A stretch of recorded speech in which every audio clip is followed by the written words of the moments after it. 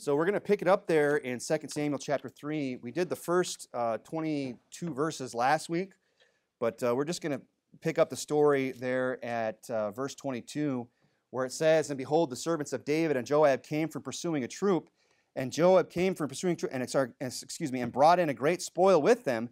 But Abner was not with David in Hebron, for he was sent him away and was gone in peace." And so really this passage here, this is where we learn a lot about this character Joab. And Joab's a very significant character in the Old Testament. He isn't quite yet. We're going to see here tonight that in just a few chapters how he becomes the captain, and it's actually kind of telling of Joab's character.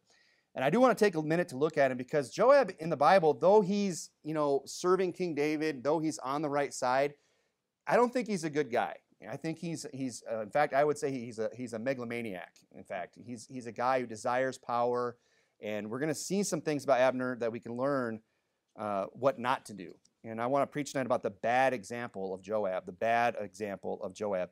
Now, a few things about Joab is the fact that he is David's nephew. You might have caught that there where it says, if you want to go over to 1 Chronicles chapter 12, chapter 2, 1 Chronicles chapter 2, is that so he's his nephew, and that's going to come into play later. There's an application to be made here. That's why I'm pointing this out. Okay, it said in verse 39, "And I am this day weak, though anointed king, and these men, the sons of Zeruiah, be too hard for me." So these men, Joab, his brothers, Asahel, they are the sons of Zeruiah. So who is Zeruiah? Well, that's David's sister. It says there in 1 Chronicles chapter 2, verse 13, "And Jesse," which is David's father, "begat his firstborn Eliab, and Abinadab the second, and Shema the third, and Nathaniel the fourth, Radai the fifth, Ozem the sixth, David the seventh, whose sisters were Zeruiah and Abigail, and the sons of Zeruiah, Abishai and Joab and Asahel, three." So this is, normally in the scripture, when it says the sons of somebody, it's referring to the father. But in this instance, it's actually referring to their mother, Zeruiah, the sister of David. So we see here that Joab and Asahel and Abishai, these are actually David's nephews, okay? And here's the thing about it, that doesn't change the way David feels about Joab and what he's done, okay? In fact, Joab, if you want to go over to 2 Samuel chapter 9, Joab is disliked by David. That's my opinion. I don't think that David was a big fan of Joab and Abishai and Asahel. I don't think, because he says there in verse 39 where we ended in 2 Samuel 3 that these sons of Zeruiah, plural, be too hard for me. Saying these guys are too hard for me. I don't like having to deal with them. They vex me. Every time they get involved, things go bad. So I don't think that Joab is somebody that David was particularly fond of. Okay, and it says there in because this phrase comes up more than once where he says this of them. He says, these sons of Zeruiah, they be too hard for me. That's not just a one-off. Like, he repeats himself. This is David's opinion of them. He's saying these guys are too hard, and really when we look at what they're like, is they're cruel people. They're people who are interested only in power and position, and that's probably why David didn't like him, because what we know about David is that that's not him. He's somebody who wasn't power hungry. He waited for the throne. He honored Saul even when he could have taken him out. We know that. We went through 1 Samuel, right? He was one that was able to, put that off. He didn't have to be the king, but he was made king. So, you could see why he wouldn't like somebody like this, okay? Why he would say that about that they are too hard for him. It says in 2 Samuel chapter 16, verse 9, "Then said Abishai, the son of Zeruiah, unto the king, Why should this dead dog curse my lord, the king? Let me go over, I pray thee, and take off his head. And the king said, What have I to do with you, ye sons of Zeruiah?" So this is Abishai, Joab's brother, talking about Shimei. When Absalom's rebellion took place and David's fleeing, then, Shimei comes along and he starts cursing the king, King David, for the blood of Saul. And he's throwing rocks at him as he goes and curses him. And Abishai is saying, "Hey, let me go take his head off. Let me go cut his head off." And David, he doesn't even really express, an appreciation for this, this apparent display of loyalty, where he's like, "Well, look, I appreciate the gesture that you would go cut somebody's head off for me." but don't do it. And what he says is, what have I to do with you, ye sons of Zeruiah? So this is kind of, I'm trying to connect the dots here and just take David at his word. It seems to me like these sons of Zeruiah are people that kind of just attach themselves to David. They kind of, our cousin's become the king. Let's go hang out with him. Let's get some of that glory. Let's see if we can't get in the cabinet. Let's see if we can't get a position. And he kind of goes along with it, okay? You're there in 2 Samuel chapter 19, verse 21. But Abishai, the son of Zeruiah, answered and said, shall not Shimei be put to death? This is when they're coming back after they defeated Absalom. Put to death for this because he cursed the Lord's anointed? And David said, what have I to do with you, ye sons of Zeruiah? So he says it again. It's the same instance again. He's saying, look, you didn't let me cut his head off when we left, but now we're coming back. Now can I go cut his head off? Now can we put him to death? He's saying, look, what do I have to do with you, ye sons of Zeruiah, that you should this day be adversaries unto me? He's like, you're going to make me look bad. You're going to make me look like you. You're going to, you're merciless. You don't have any compassion. You're too hard, right? That's what he said about him. What does he mean by that? He says, look, you're too hard. What he's saying is that, and when we read about these guys and what they're like, is that they're cruel people. Joab was a cruel person. Abishai here is proving himself to be, have bloodlust. He just wants to, cut people's heads off over, somebody cursing. Even Asahel, he pursued Abner. Even after Abner turned around and said, hey, stop. Aren't you his, how am I going to lift up my face to your brother Joab? Stop following me. And he wouldn't. And he pursued him. He told him twice, you need to go away. And then he eventually kills him because came down to, it's either going to be me or you. So Abner said, well, it's going to be you, buddy. But it shows you again that these three sons of Zeruiah, they have this kind of, this bloodlust. They're cruel people. They're megalomaniacs. At least I believe that about Joab. Joab is a cruel person. Go back to 2 Samuel. If you want to bookmark 2 Samuel 19, we'll be back. But go back to 2 Samuel chapter number 3. We're going to look at verse 26. And when Joab was come out from David, he sent messengers after Abner and brought him again from the well of Sariah, but David knew it not. Verse 27, and when Abner was returned to Hebron, Joab took him aside in the gate to speak quietly with him and smote him there into the fifth rib, that he died for the blood of Asahel his brother. So it tells us what happens here is there's this vindictive, slaying of Abner. This wasn't a justified killing. What Abner did to Asahel was justified because that was war. They had gone out to fight, and he's telling him, look, you need to turn back. He wanted to spare Asahel. We read that when we went through 2 Samuel chapter 2. He wanted to spare him. He for this very instance, he's like, look, I'm going to have to look Joab in the face. And they were winning the battle. He's like, you need to just turn around. You guys won. You beat us. Why are you pursuing me? And then he keeps pursuing him. So that was a justified killing. There's a difference between murder and killing somebody. If you're killing somebody, when you're defending your country or defending your life, that's not, yes, it's killing somebody, but murder is like an act of maliciousness. It's when you're going out of your way to, just kill somebody for no good reason at all. Or maybe, you have it justified in your head, but a court of law would look at it and say, actually, that was, cold-blooded murder, okay? So what Joab does here to Abner is unjustified, right? And you could tell by the way he does it. He does it sneakily. He's like, hey, I got to talk to you. Come over here. And then he kind of pulls the wool over his eyes and kind of gets out of the sight, over into, takes him aside into the gate, right, where nobody's really around to see what happens. And he kills him under the fifth rib. And this is our first clue about the character of Joab and why Joab in the scripture is a bad example. It's not somebody you want to be like. Okay, he's not somebody we should look to.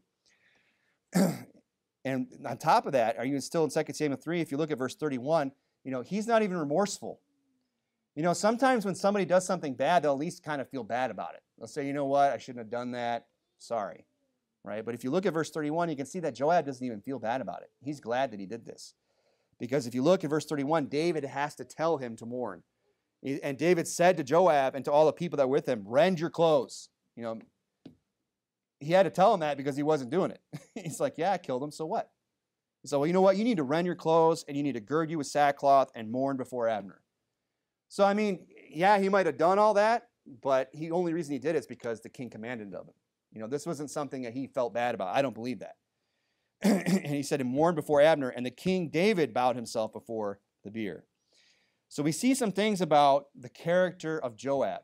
And one is the fact that he is a cruel person. And the other is that he's unremorseful. And I believe that he is a picture in Scripture of somebody that is a megalomaniac.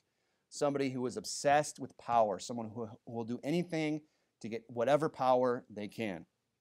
If you're there today, you kept something in 2 Samuel 19. Go back there, go to verse 11. I'll begin reading in 2 Samuel 19, verse 11. And it says, And King David sent to Zadok and to Abiathar the priest, saying, Speak unto the elders of Judah, saying, Why are ye come out at the last to bring back the king back to his house? Seeing the speech of all Israel is come to the king, even to his house. Ye are my brethren, ye are my bones and my flesh.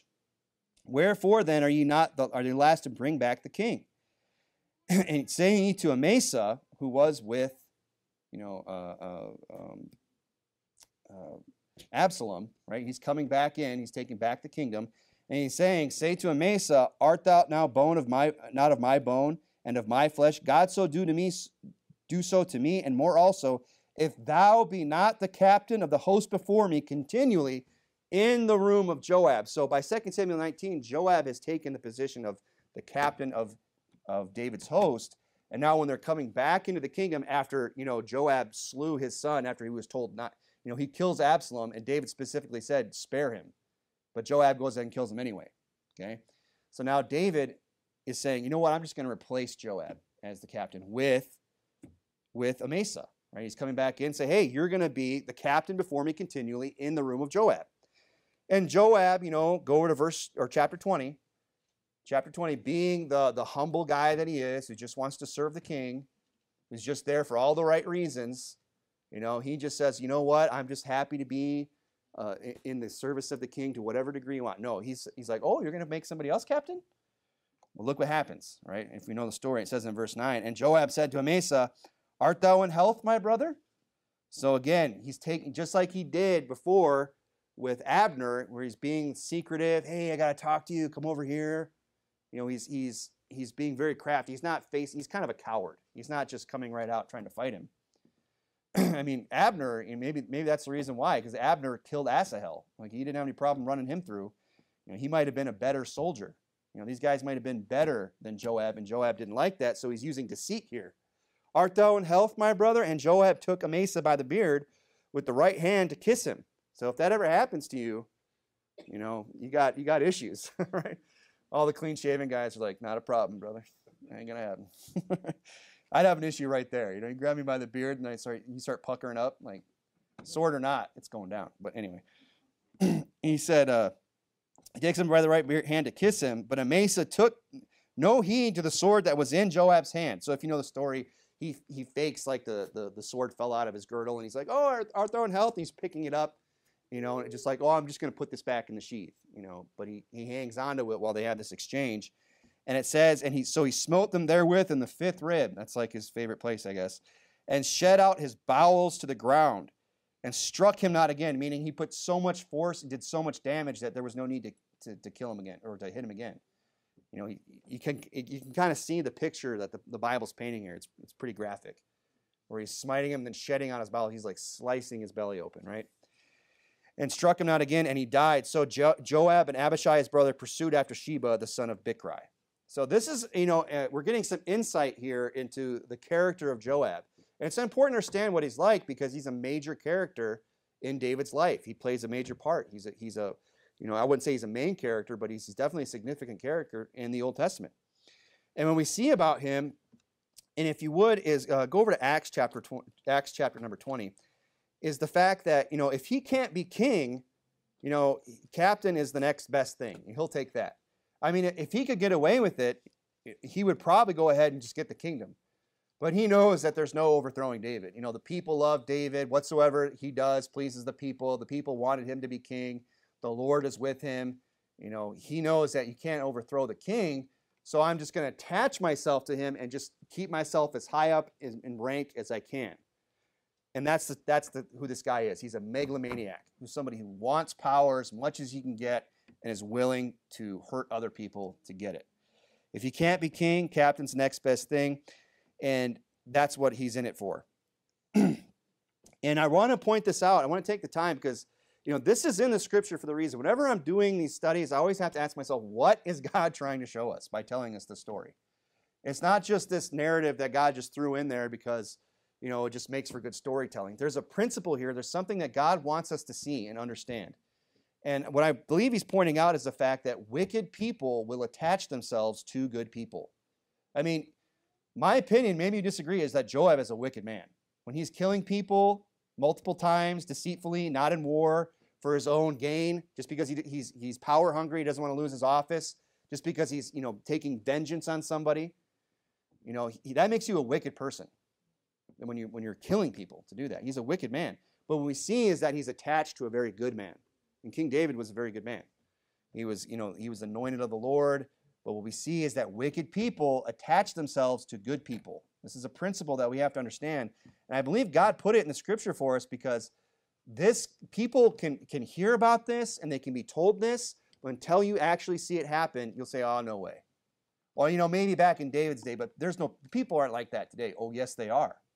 There's people like this that exist even today that see a good person, a good church, good work taking place, and they will attach themselves to that for their own personal gain.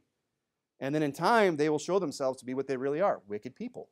That are, maybe not murderers, but to some degree, megalomaniacs. People who just want power, people who just want notoriety, people who just want a following. And Paul warns about it in Acts chapter 20. In Acts chapter 20, over in verse 29, okay, when he calls the elders of Ephesus, and he's getting ready to depart to go back to Jerusalem. And it says in verse 29, for I know this, that after my departing, shall grievous wolves enter in among you, not sparing the flock. So he's saying this to all the pastors in Ephesus, the elders of Ephesus. And he's saying, look, this is going to happen even in your day. There's going to be, when I depart, when I go, when the cat's away, the mice will play kind of a thing. He's like, look, when I'm gone, when I'm not here to be vigilant and run these people out and watch over things, that's when these grievous wolves are going to enter in among you, not sparing the flock. And look at verse 30. And also of your own selves shall men arise, speaking perverse things to draw away disciples after them. And look, we could preach this, and people will still, and I had to see it happen more than once before I realized that this is something that happens on a regular, I'm sure it's going to happen again. I'm sure that somebody at some point is going to attach themselves to this church. Somebody's going to come to this church, and they're going to be an infiltrator. They're going to be a Judas for these exact same purposes.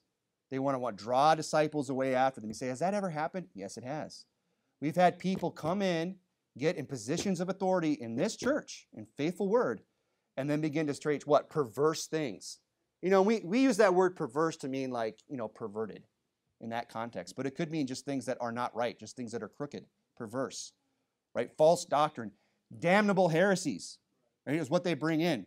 Denying, the Trinity, teaching oneness, behind the pastor's back, teaching it to a group of people, and then what? Drawing away. And then when they get caught and called out and kicked out, what happens? They draw away disciples after them.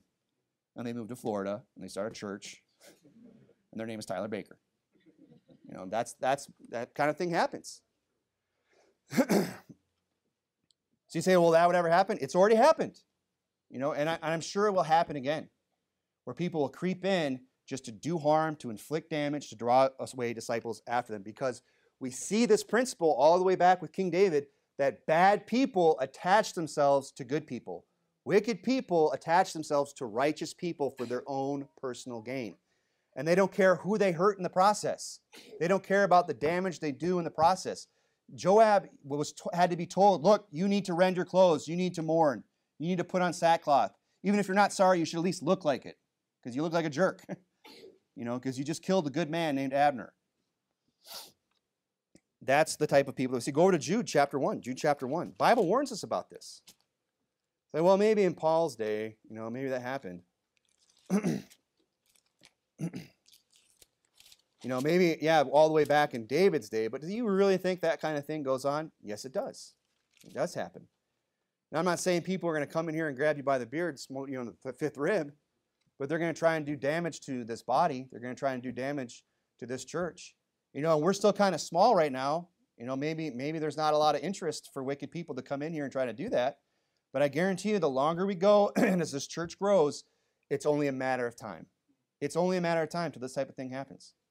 And I'm just warning you today that we see this principle in Scripture that wicked people attach themselves to good people. There in Jude chapter 1, which is the only chapter, look at verse 3. It says, "Beloved, when I gave all diligence to write you the common salvation, it was needful for me to write you and exhort you that you should earnestly contend for the faith which was once delivered unto the saints." So he's saying, look, I wanted to write you the common salvation, but then I realized I needed to write unto you that you should earnestly contend for the faith. Why?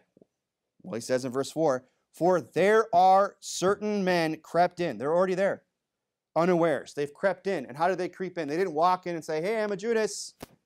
Hey, I believe in some damnable heresy. Hey, I'm here to draw away disciples after me." And that's not how Joab did it. He didn't walk up to Abner, "Hey, let's go over here so I can smote you into the fifth rib." You know, he didn't walk up and say, let me grab you by the beard so I can kill you. He said, "Art thou in health, brother?" You know, they creep in. They do it unawares. And that's why we can't go on this, you know, you always got to preach, whenever you preach this, you got to also kind of put the little asterisk in there. It's like, we're not going on a witch hunt, by the way.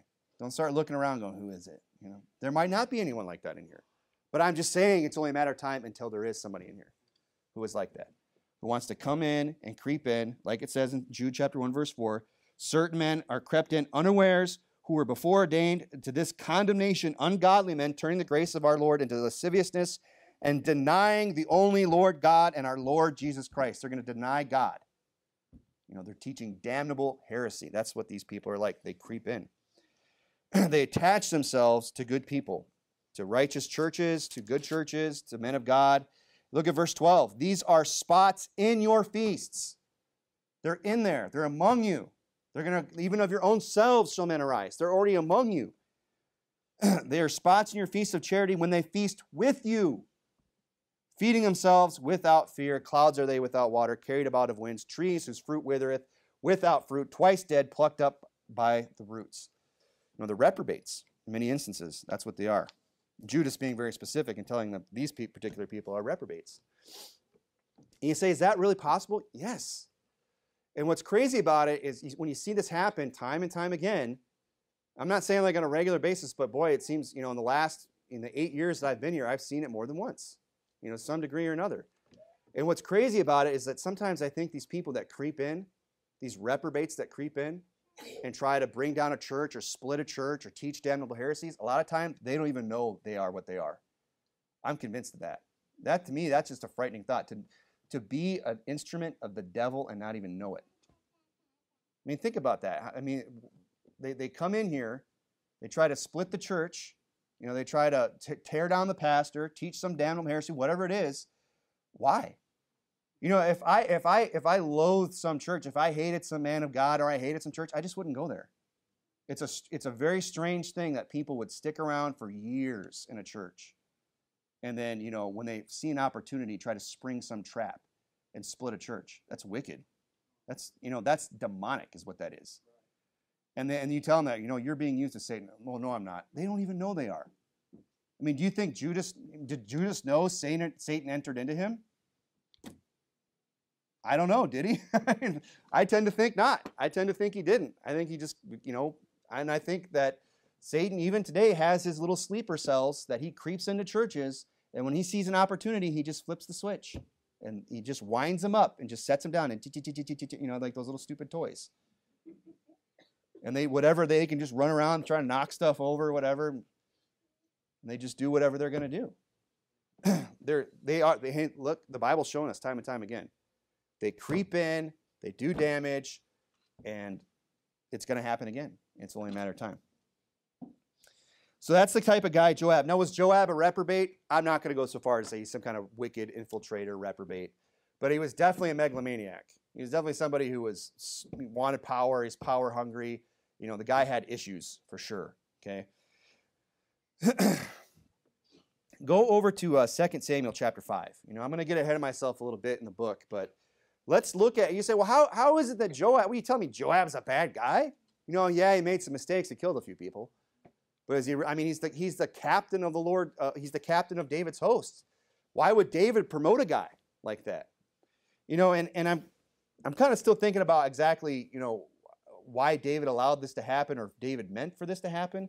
But when you look at the way in which Joab came to be the captain, it even shows you that he's still kind of he did it through cruel way.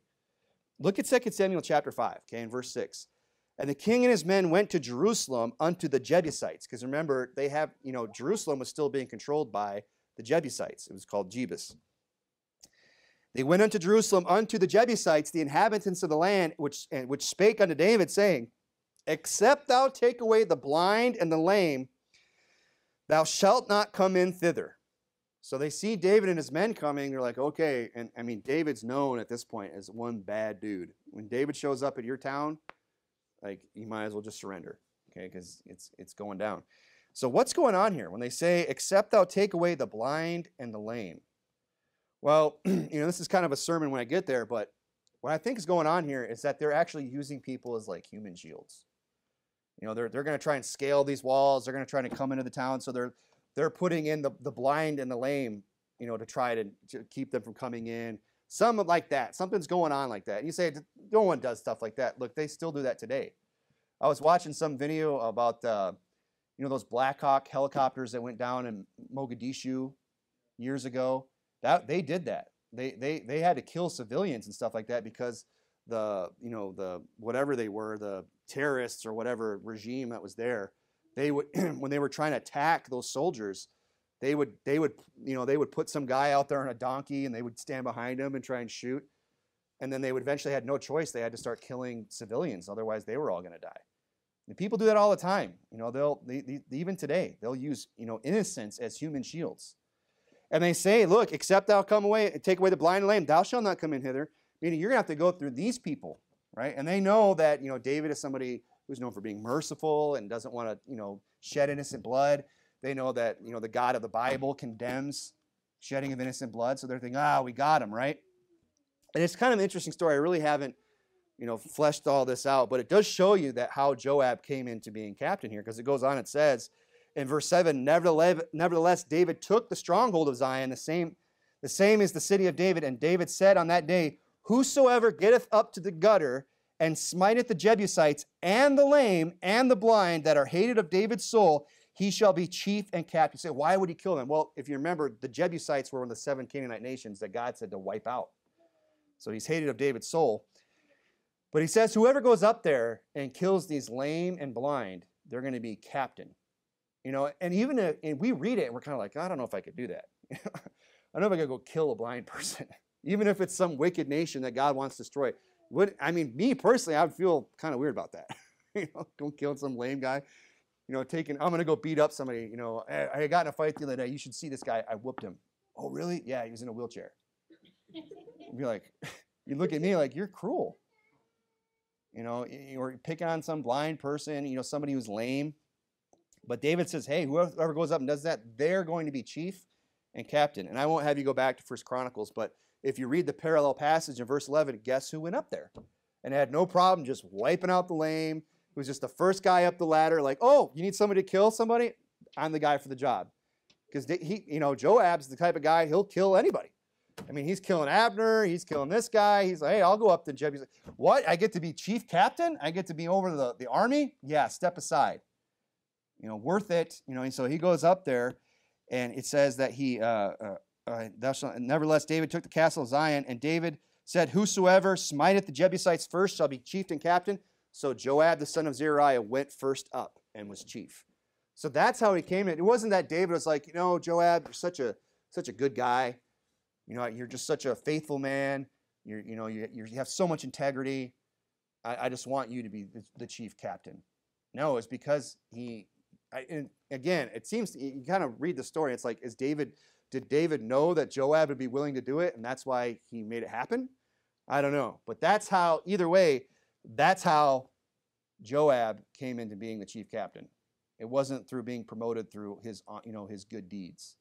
It wasn't his good merit that got him exalted. It was the fact that he was willing to get his hands dirty and do wicked things.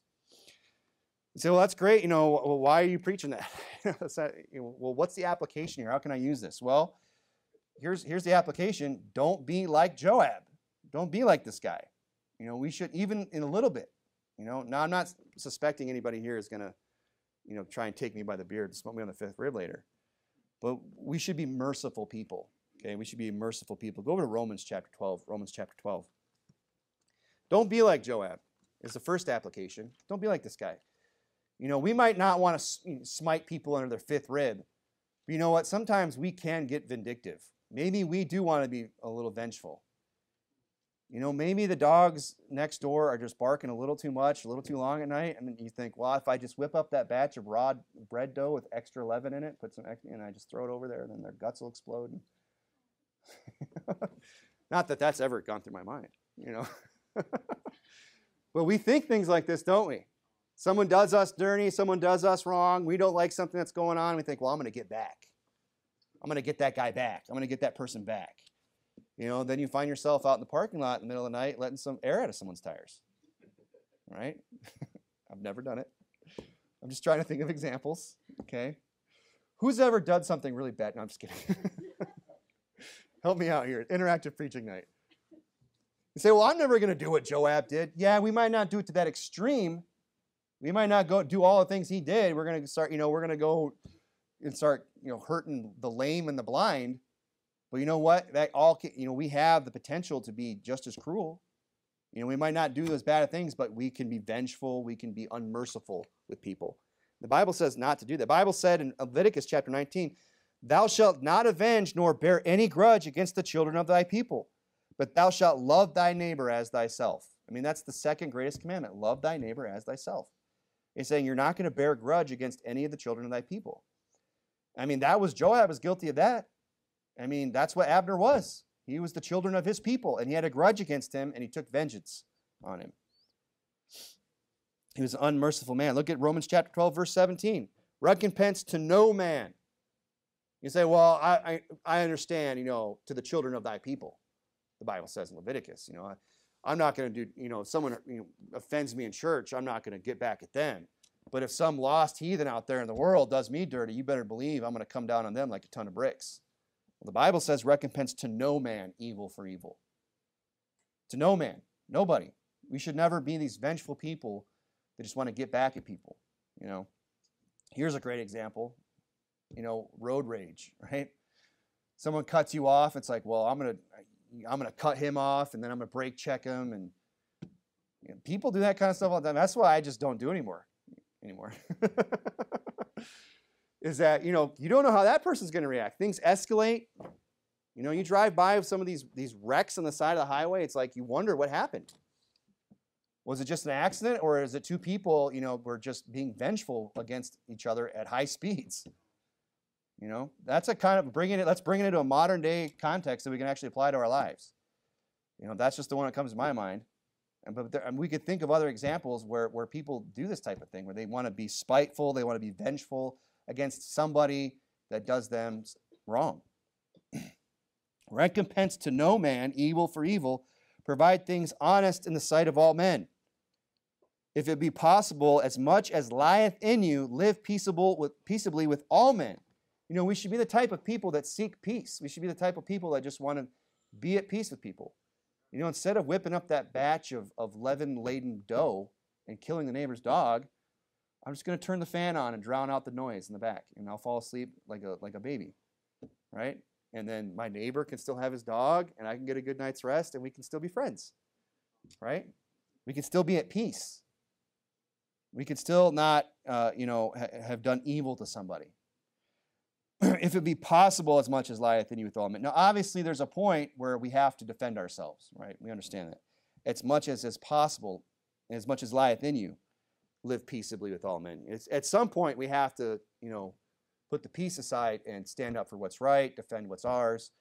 But you know what? That's a long way off. A lot of times, and here's an example. People who carry guns. I carried a gun in my last job. And my boss told me, he encouraged it.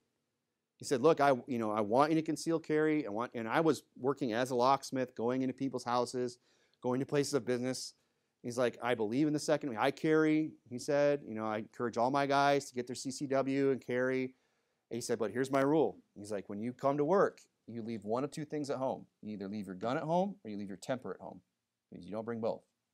And what he's getting across is that, if you're the type of person going to carry a gun, you can't have a short fuse with people. Because there's this, and I've noticed about some people, I've met people who carry guns. I'm like, that guy shouldn't carry a gun because he has a short fuse. And they like to brag about it.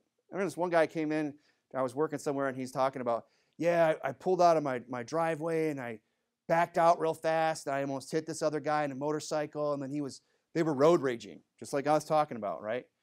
And then he's like, and I had my pistol right there the whole time. And I rolled down my window at the red light. We were young. And he's just telling me I got in this altercation and how he was just like, yeah, I had my hand on my gun. The guy didn't even know it. I'm just thinking, like, you shouldn't have a gun, dude. You know, is that you think that's going to go down? You're going to shoot this guy and the cops are going to show up and be like, what happened? Well, first I backed out of my driveway and nearly clipped him. And then we got into it. And he called me this and I called him that. And then I shot him. Oh, okay, yeah, you're free to go. That's not how it's going to go. You're going to get booked. You're going to go to jail. You're going to get, probably on some degree murder, brought up on charges. And let me just, while we're on the subject, talking about guns and carrying, one thing my boss told me that was very eye-opening for me as somebody who carries a gun, he said, and I don't know whether this is true, I just took it as fact, but I could see, that it probably is true, that 80% of people that shoot somebody, even in a justified shooting, when they kill somebody else, and it's 100% justified, they end up bankrupt and divorced, 80% of them. 80%. Because the people get this mentality, it's like a video game. Like if I just shoot somebody and they had it coming, and it was me or them, then I'll still be able to, I'll feel fine about that. Not necessarily. Maybe the cops will say, hey, you were justified, but maybe you'll go back in your mind and go, man, if I just done this, or I just said that, or if I just walked away, or you know what I mean? It would plague you. To take somebody's life is a big deal. Even if it's someone that the world will just perceive as some scumbag. It's still, especially as a Christian, well, I just killed that person. Was he even saved? And 80% of people, I've been told, that end up killing somebody, even in a justified shooting, end up bankrupt and divorced because it just alters their life. You say, why bankrupt? Because unless you can prove it, unless you have multiple witnesses and video evidence to clear your name, you're still going to get booked. You're still going to go to jail, and you're still going to have to go to court and hire a lawyer and prove that what you did was justified. And that's all very expensive, by the way. So there goes all your money. Now, I get it. If it's me or them, it's going to be them. And if I go bankrupt, so be it. But, I'm just trying to make the point that, we don't want to be people that have a short fuse. We want to be people, we want as much as possible to be at peace with all men. If it came down to me getting into a scrap with somebody, let's say, when could this possibly happen? Oh, I don't know, out soul winning. When you're going out, go out every week and you're knocking multiple doors, do you think that maybe you might run into somebody who just having a bad day or just hates God or just doesn't like the look on your face and decided today's the day? I'm going to take it out on this guy. I'm going to grab him by the tie and just go at it.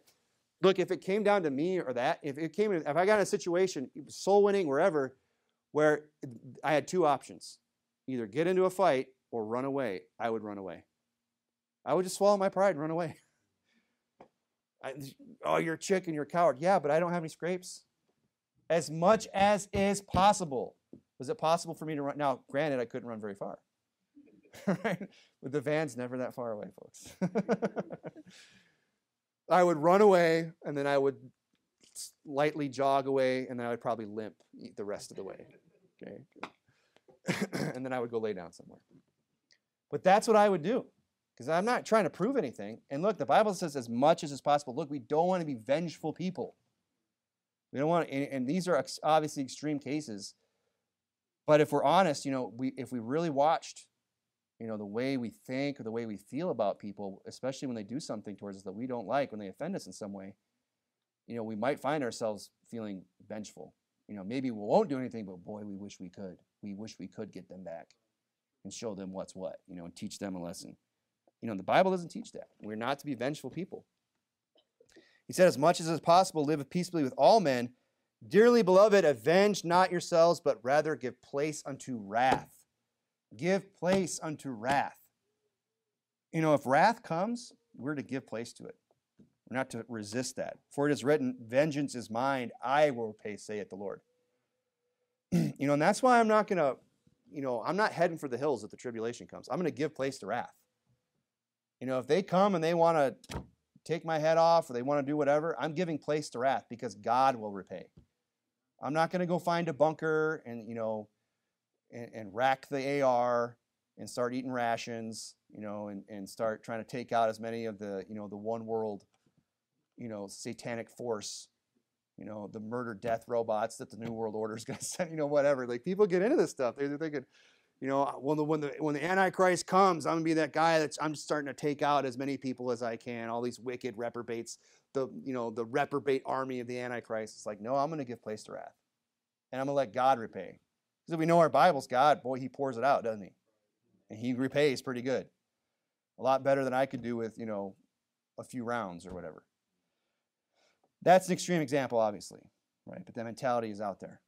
And even if it's something, where somebody's doing us wrong, they're trying to hurt us, people that have tried to hurt this church, people that have, doxed our church members, brought up dirt out of their past, people that have had to, try to attack our pastor, attack his family, those people, God said, vengeance is mine, I will repay. And they, in a short time later, people who are making these, YouTube attack channels where they're just lying and trying to bring down the man of God, trying to stop the work of Christ, showing up at, preaching conferences and trying to disrupt things, trying to expose the new IFB or whatever, and they're just railing and lying and just enemies of the cause of Christ. One of those people was found literally in an alley with his skull caved in. And I was like, oh, coincidence. No, vengeance is mine. I will repay, saith the Lord. You say, well, you shouldn't glory in that. Well, whatever. I'm glad God pays back. I'm glad I gave place to wrath and let God take care of it. And I've talked to people, they say, boy, it'd be really nice to go find out where that, internet bozo lives who's making these channels and dragging people's names through the mud and trying to, I'd like to find out where he lives and just show up with a ski mask and do some dental work, and feed him his teeth. But you know what? The Bible says to give place to wrath. Let God repay those people because he does a lot better job. So we should never have this attitude where we just feel like we have to right every wrong, because really a lot of times that can turn out to us just being vindictive and vengeful. And then God says, well, if you're going to try and take care of it, then I'm not going to do my thing. And I'd rather just let God do his thing because he makes it, and he cleans up nice. So don't be like Joab. Don't be a vengeful person.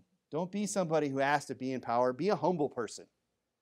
That's what motivated Joab, wasn't it? Go over to Philippians chapter 2. I'm almost done.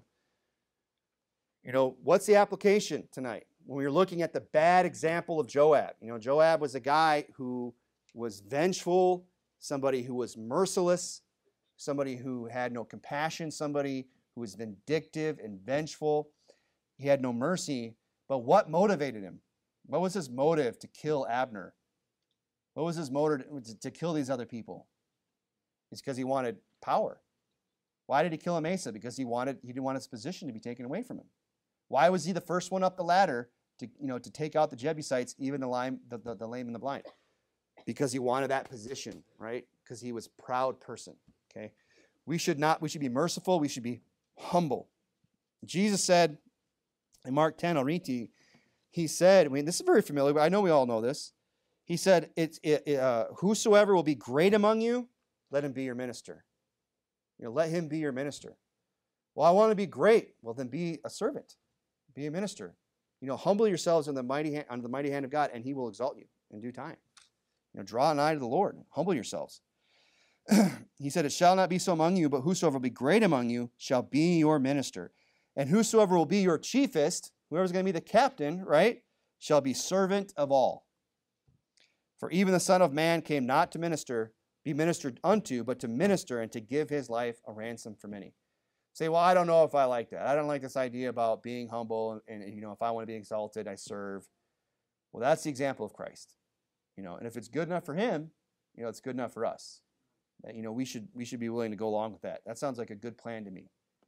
And here's the thing, if everybody does that and just says, hey, you know what, I'm going to exalt others better than myself, like we're in Philippians, right? It says in verse 4, look not every man on his own things, but also every man on the things of others.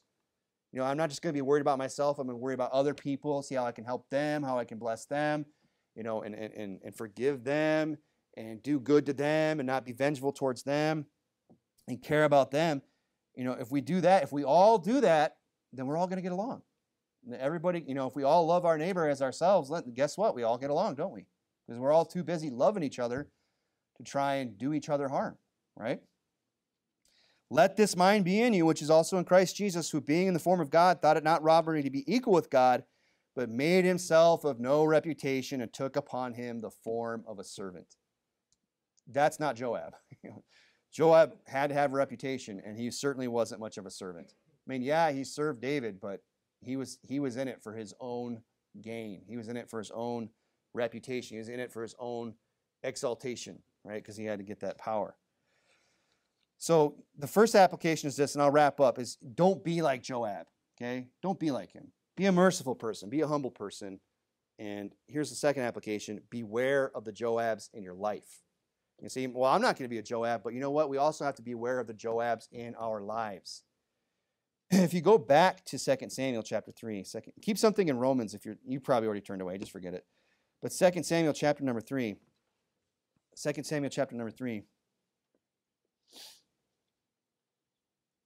And I'm going to point this out because you might have missed this, but it's just one little verse, this one little kind of dig that Joab has towards King David.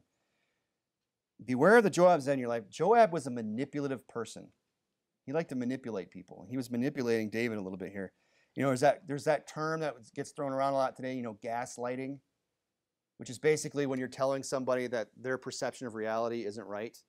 Like, oh, you think this is going on, but that's not really what's going on. This is what's going on. This is the truth, right?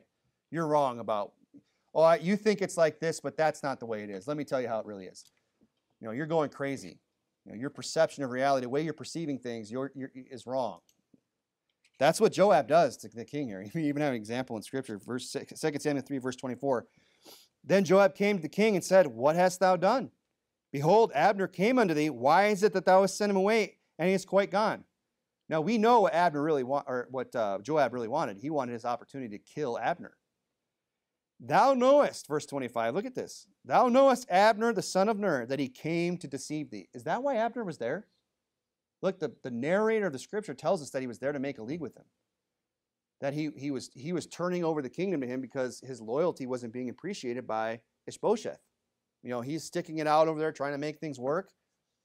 And Ishbosheth's a weak leader and it's not happening. So he says, you know what? I'm not going to sit here and fight God. Let's just go over to David then. If that's God's will, we're going to do that. Abner was a good man. He was doing the right thing.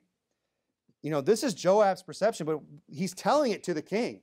He's saying, thou knowest, when he did, that Abner, the son of Ner, that he came to deceive thee. He's gaslighting him. It's like, this is what really happened here.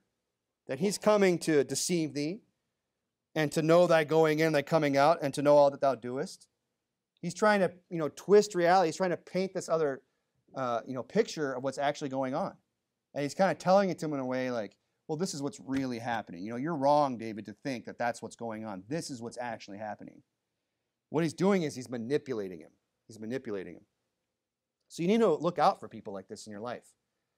They're going to be people that are going to try and manipulate you, and it's why? So they can get what they want out of you, okay, and use you. Beware of the Joabs in your life. And I don't want to go on about that. You say, well, how? How do you avoid the Joabs in your life?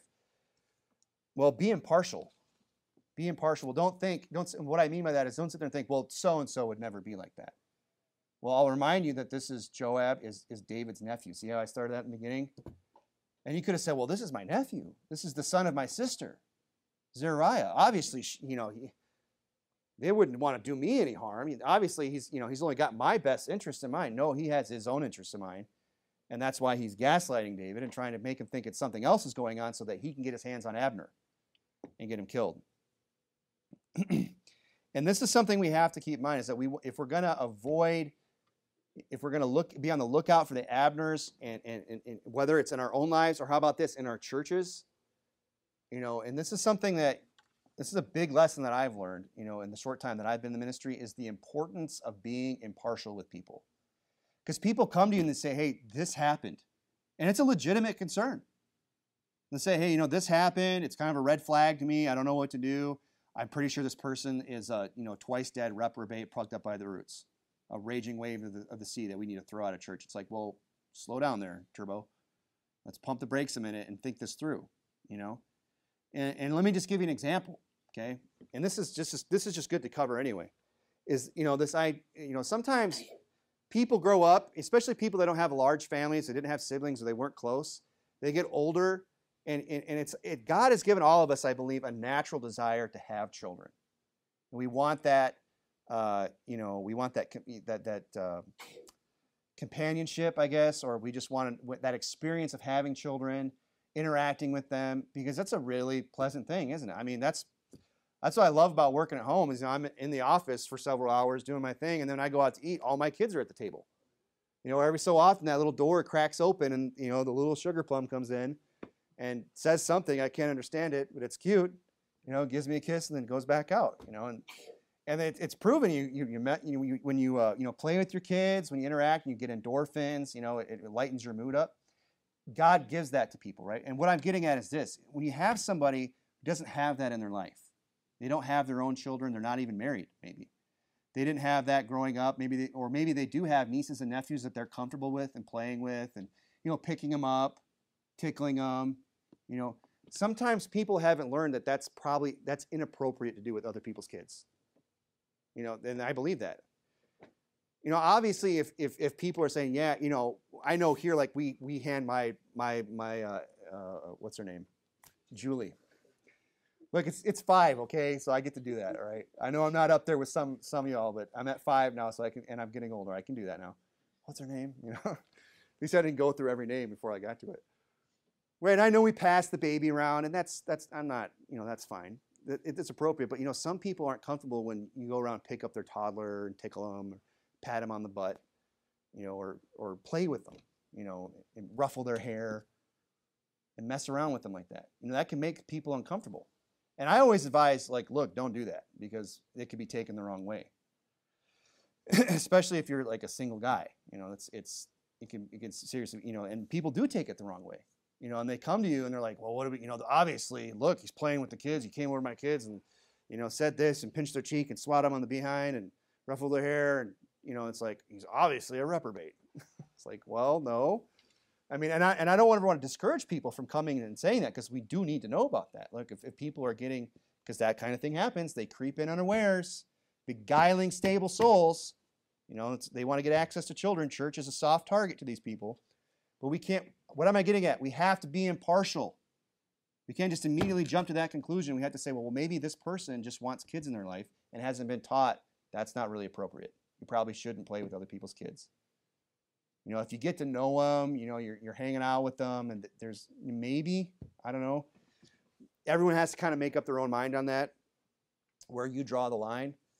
But the point I'm making is, like, let's not just jump to that conclusion that this person is some wicked, evil person.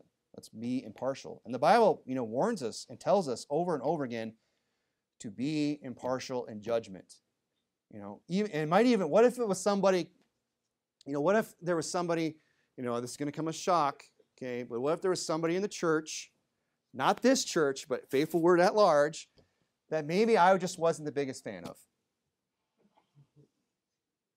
Say, you're the deacon, you can't not, you have to be. And look, I love everyone in the Lord, but I'm not gonna, that doesn't mean I want to spend every waking moment with every single person in the church.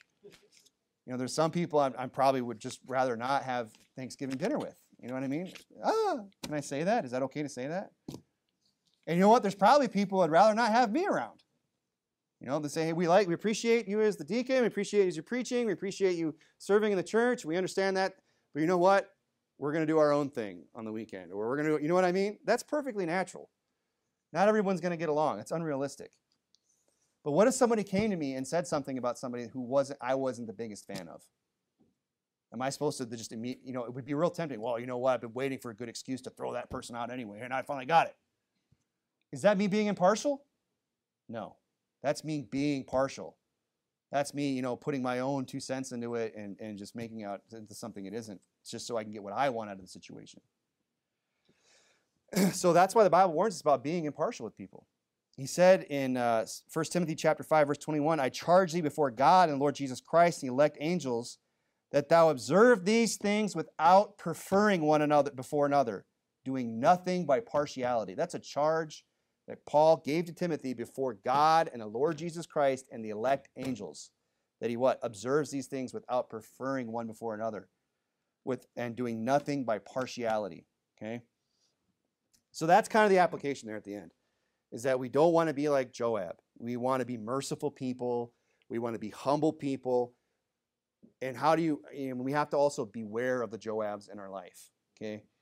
And not allow ourselves to be manipulated and be impartial. Don't just assume the worst about people. Again, Joab was David's nephew. He could have just said, well, he's not that bad of a guy. He knew who he was. And he curses him in the chapter. Did you notice that? He just, let there not be one among his house that doesn't fall on the sword or has an issue or is a leper. He just curses him for what he did to Abner. Because why? Because he wasn't impartial. You have to judge people not just on what they say, but on their actions. You have to judge people as a whole. You have to judge people, for what they do, not just how you perceive them, or what you think that they might be. So that's my message tonight. Let's go ahead and pray.